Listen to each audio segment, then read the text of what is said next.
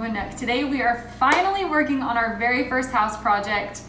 We are starting with the backsplash in our kitchen, and we are so excited to finally get the ball rolling and to start making our house look and feel the way that we want it to. So when it came to a backsplash, I knew I wanted something that wasn't too loud or too crazy, but that also kind of helped bring a little bit more texture and dynamic into our kitchen. And so I'll tell you, I had a heck of a time finding the right tile for exactly what I wanted, but we finally found it, and I am so excited and so ready to get this done. We're using a super simple method that will be really quick and easy that anyone can use and also help save a ton of money. So without further ado, let's get into it. First things first, the wall. We do not have a shiny sheen glossy wall, which is good when using this stuff, but if you do have a shiny sheen painted wall, it's okay. There's certain washes you can use that are really simple, and you just do a quick pass over it with a rag and water, and I think it's called like trisodium phosphate. So look into it, it's really simple, it's not a big deal. What I wanted to do was just rough up the surface, give it a little bit more texture for the mortar to stick to.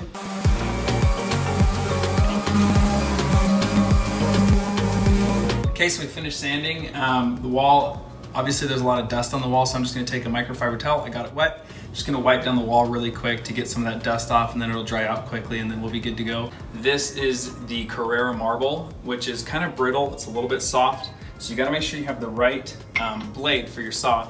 So this one right here, as you can see, is a 4.5 inch blade that we use on the Harbor Freight tile saw as well, that we will show you in a minute. It's a wet cut saw, and it'll tell you right on it what it's good for. If you look right here on the back, it says it's good for tile, it's good for marble. Some of the other ones do not work on marble because they will chip the marble like crazy. This is the tile cutter I bought from Harbor Freight. It's $50, and oftentimes if you do find the right tools, you can spend less on owning the tool than you would on renting the tool. As you can see, I did a test cut earlier on this one here, and like I said, this marble is gritty and vulnerable, so it will be messy. And if you look in here, this is my well of water. And this is what keeps everything clean and cool and helps reduce the brittleness of what you're cutting. So this is a perfect example of what I mean by it's a brittle stone.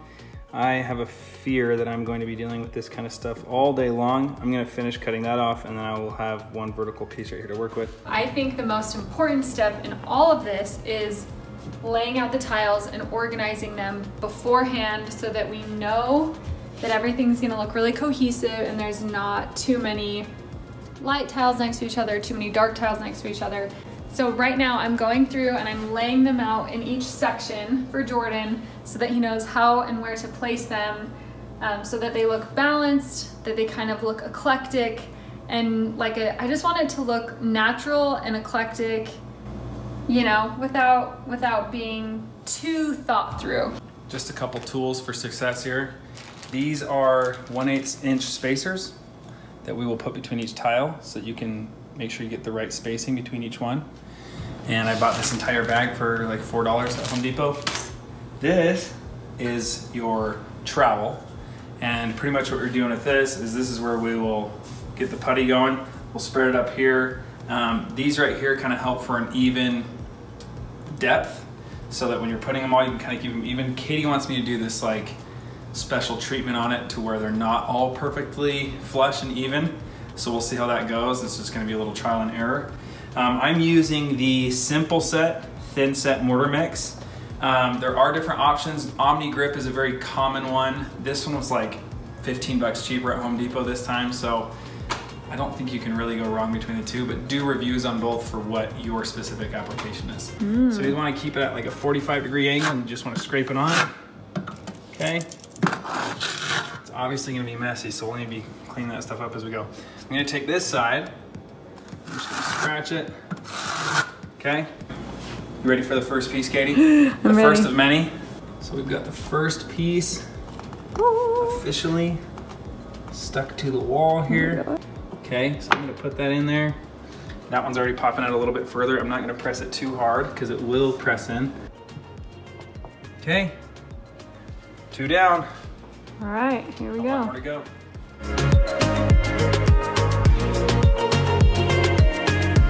So here's what it's looking like right now.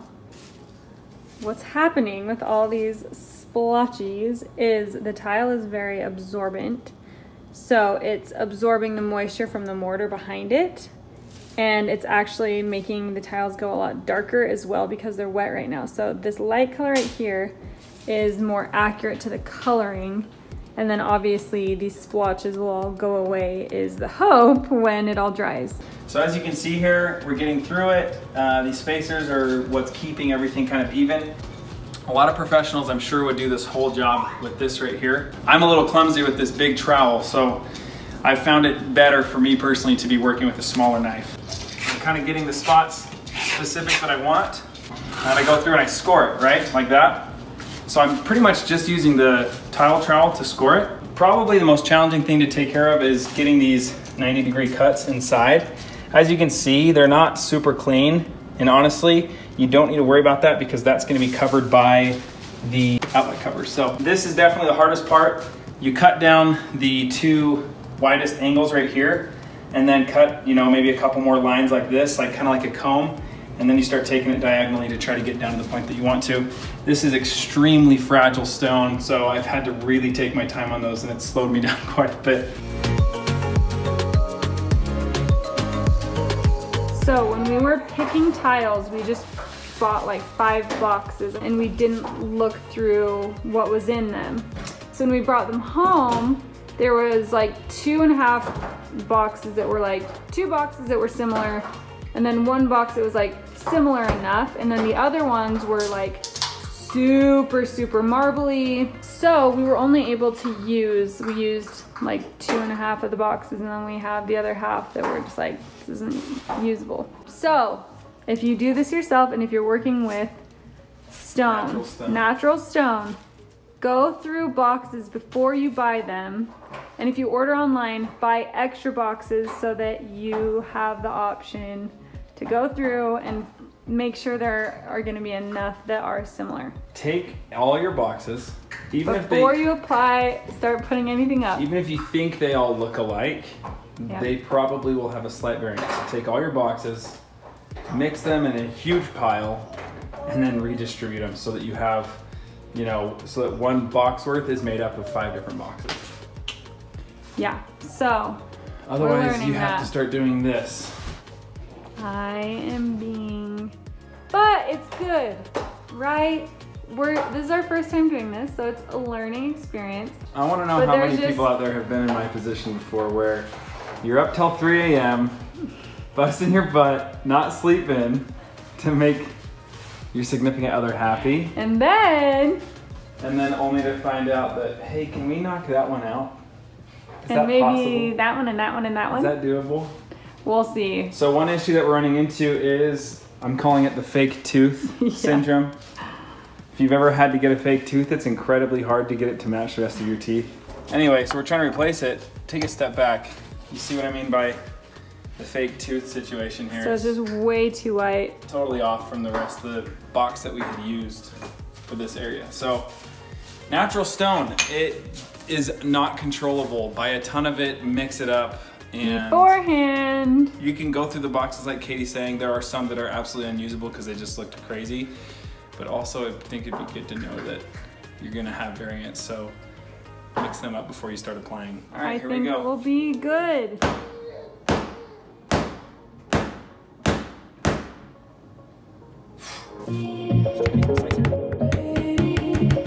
Call me Michelangelo.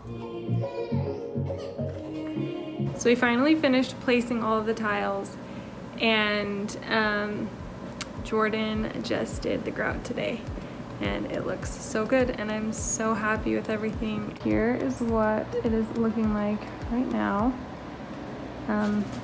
It's showing up darker in my phone, but the grout is dark right now. It's trying to dry, but you can see like down here, this is the color that it will be. You guys, the backsplash is finished now, and we are so happy with the way it turned out. I did not film grouting it, so I apologize, but I am gonna show you really quick how I did it, and then I encourage you to go watch some tutorials on YouTube. There's plenty of great tutorials. These are the things I use to grout the backsplash. Nothing here is expensive. We got a cheap bucket. This mixer was like $6. This is just a grout mixer.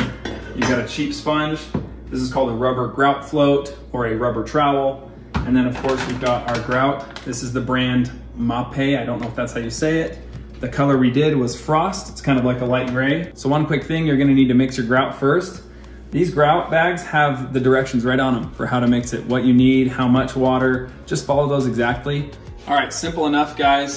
You're just gonna take your float. You're gonna get a bunch of grout on it like this. Pretend that I've got a big slab of grout. You're gonna start at the bottom and you're just gonna smooth it across. You're trying to cover the entire surface, even the tiles. It'll freak you out a little bit at first. It'll look like you're destroying your tiles, but you want a nice layer across the entire thing. And then you'll go back through and using that rubber edge, you're gonna put a little more pressure and give it that sharp angle and you're gonna squeegee it off the tile. It'll regather on here, it'll reveal the tile and leave the grout in the cracks. And then with that grout that you just squeegeed off, you can use for your next line, right? And then just keep adding more grout from the bucket as you go. That's really it for applying the grout. All you need to do after that is clean up. You're just gonna get a damp sponge and you're gonna wipe off any of the residue. It will gather quite a bit on the surface of the tile, so you'll probably need to do 2 or 3 passes. The last thing that we'd highly recommend, although it's not required, is we sealed our entire backsplash. We sealed the grout and the tile itself. This is a soft tile and it could absorb stains and oil stains and all that stuff. So buy impregnator, it's called tile and grout impregnator, and you just pretty much dab it down and get it all wet with the sealer, and then let it dry, and then you're good to go. That's it for the backsplash project. We're really excited with the way it turned out. Hopefully you guys feel a little inspired to go after some projects yourself. Again, this was the first time I personally did a tile project from beginning to end. You work through the problems, watch more tutorials, you'll figure it out. If you guys do have any questions or comments, just make sure to reach out to us on Instagram or on the comments right here in the video, and we'll get back to you on that. We also have some exciting more tutorials to come. Me and Katie left a lot to do on our house when we built it to help save some money and also show you guys how to save money if you're building a house or if you bought an already built house but want to change it up. Hopefully these tutorials are helpful for you guys. Our next tutorial is going to be a fireplace mantle / hearth. So we're really excited to show you guys that one and hope you tune in.